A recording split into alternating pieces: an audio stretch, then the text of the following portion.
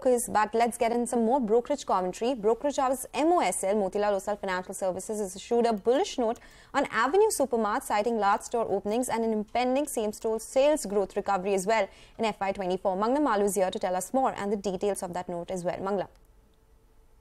Well, for Avenue Supermarts, it's an interesting report that has come in from Motilal Oswal, where they've gone ahead and upgraded the stock to a buy, and they have a target price of 4,200. Now, why have they upgraded it? Well, because D-Mart over the last 3 years has clocked in a 20% CAGR in their retail area addition. And over the last couple of quarters, we've seen weak SSSG weighing down on the company's valuation multiples. But they believe that from here on, the same-store sales growth for the company will recover. Why? One, because inflation is lower, and secondly, the company's changed their store strategies where they're adding larger stores. They've begun to open larger stores post-pandemic, and these stores usually contribute to revenue even past their 3-4 year peak cycle. So that's a positive.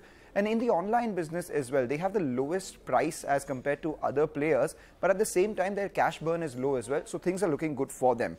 And finally, on the valuations, at peak, the stock was trading at 60 times EV to EBITDA. And after this correction, it's trading at 36 times. They've valued the stock at 40 times. And that's how they've arrived at the target price of 4,200. So upgrade to buy.